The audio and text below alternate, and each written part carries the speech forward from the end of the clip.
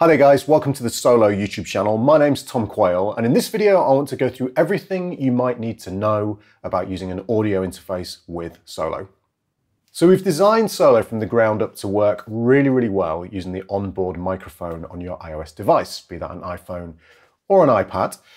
And that's going to be a really good experience, especially if you calibrate well. However, there is the issue that any noise that's in your room, be it someone speaking or a noise outside, someone, bipping a car horn, whatever, could potentially trigger Solo's note recognition algorithm.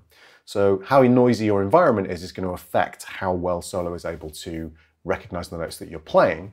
However, when you use an audio interface, you're separating the input of, let's say, your guitar, for example, from any of the noise in the room because you're plugging your guitar directly into the audio interface. And this means that you can make as much noise in the room, you can talk to people, you can have anything else going in the background. You could even have music going in the background if you really wanted to, not sure why you would, or listen to a podcast on another device, for example, whilst practicing with Solo, and it's not going to affect the note recognition algorithm in the app because it's isolated from all the other noise and sounds in the room. But how do you know which audio interfaces are going to work with Solo or with iOS generally? Well, this is down to a feature of particular interfaces called class compliance. Now, class compliance refers to the idea that an audio interface doesn't need a driver to work with iOS or with some other operating systems as well.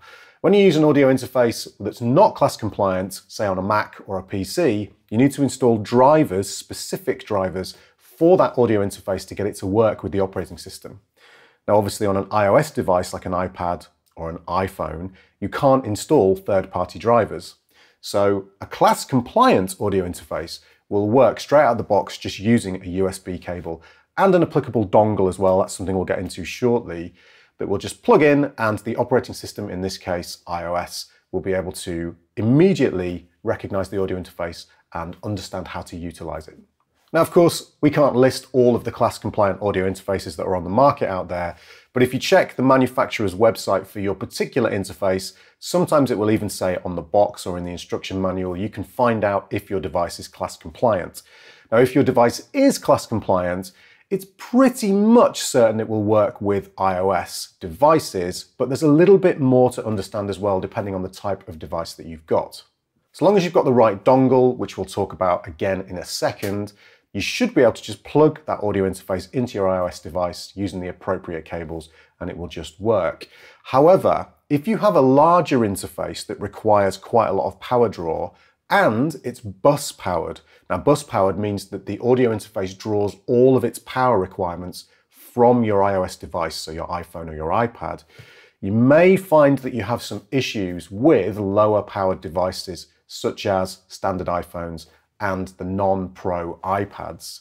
Now, if you have an iPad Pro with a USB Type-C interface, so the single USB Type-C socket as opposed to the Lightning port socket that you tend to find on some of the other Apple devices, you should be good to go because that port's going to draw or push enough power into your audio interface to have no issues.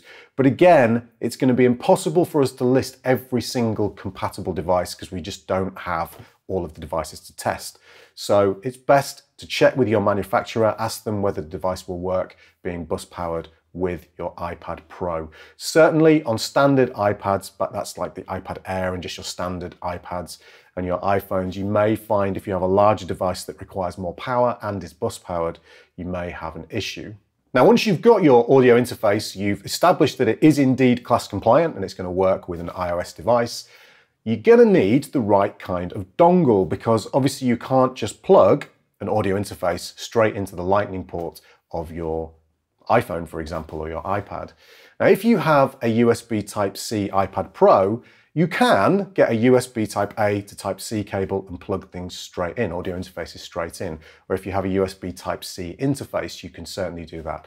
However, if you are running a Lightning port-based device, all you need is one of these Lightning port to USB adapters, plug the Lightning port cable into the actual device and then plug your interface into the USB Type-A connector on the dongle.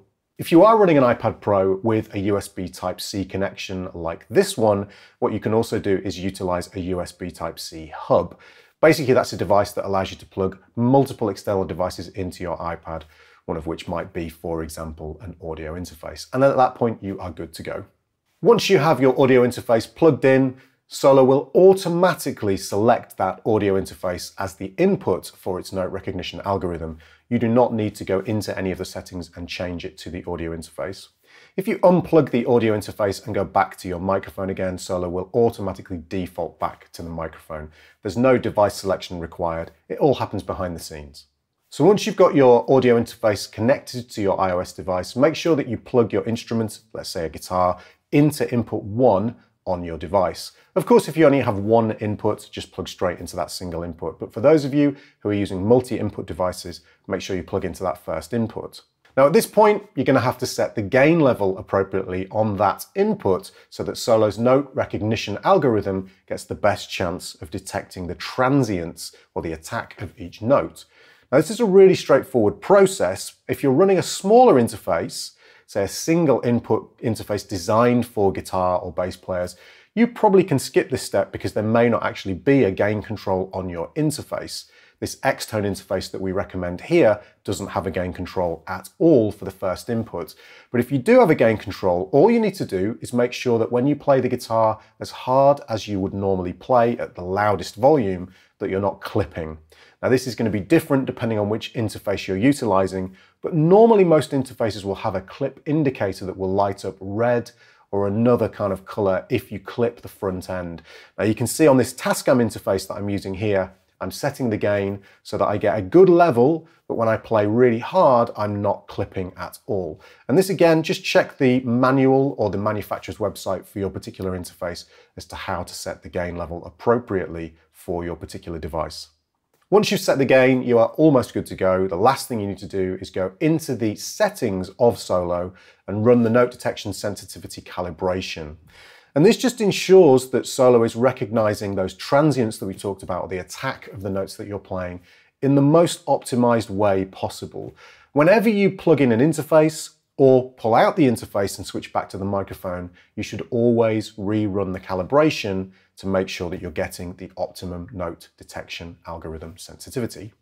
If you want to hear the sound of your guitar or bass in the room or through a pair of headphones, of course, take the output from your audio interface. That might be a headphones port, or it might be a line out, or it might be on a more professional interface, a set of balanced outputs.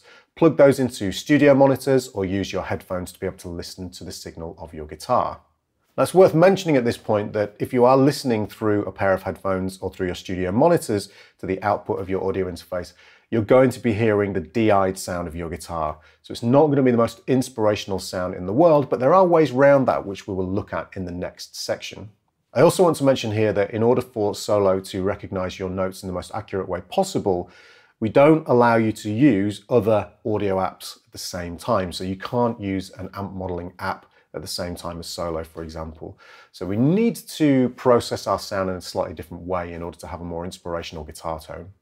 Now, many of the modern amp modeling devices on the market, like any of the Line 6 Helix products, the modern Fractal Audio products, the Quad Cortex that I have behind me, for example, or some of the class-compliant amplifiers that have USB outputs on them, can also work as audio interfaces. And they're a fantastic solution for having a great tone when you practice, whilst also getting the sound into Solo.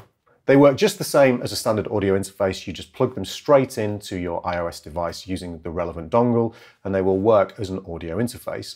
Now, one thing to be really careful of is that the majority of these modelers and effects processors that work as audio interfaces send out the wet signal, which is your affected signal with delay, reverb, any distortion or amp models that you're utilizing, through outputs 1 and 2 via USB. And it's these two outputs that Solo is listening to at this point. Now, there are some exceptions to that rule, like the Quad Cortex, for example, sends a dry signal out of output 1 and 2. Now, the only thing you need to be careful of here is that you don't swamp your sound with delay and reverb and crazy modulation effects when you're practicing, because that's going to confuse Solo's note algorithm or recognition algorithm.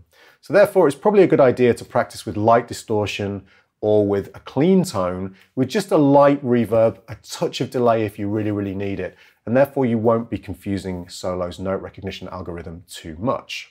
This then allows you to send a really nice processed tone to Solo, listen to it in the room or with a pair of headphones, and have Solo recognize the notes that you're playing while still experiencing great tone, as opposed to a standard DI'd guitar sound.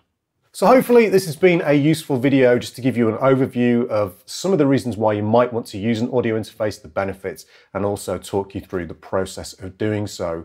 Using an audio interface with an iOS device is really straightforward and very easy, but as I mentioned before, check out with your particular audio interface manufacturer whether the device is class compliant and what their compatibility with iOS products are. Now we do have on our website, which we will have linked below, a list of interfaces which we have tested with Solo, which we guarantee will work and will give a very good user experience. We particularly recommend the X-Tone series of interfaces from X-Sonic for guitar players because they do not require any gain to be set on the actual interface, which means you're getting a really optimized experience with Solo. They're also bus powered and work with all of the devices that we've tested with, be it iPhones and iPads, even the non-pro iPads. So a really nice device that means you don't need to carry a power supply around with you when you're practicing. And it forms a super portable practice solution for Solo.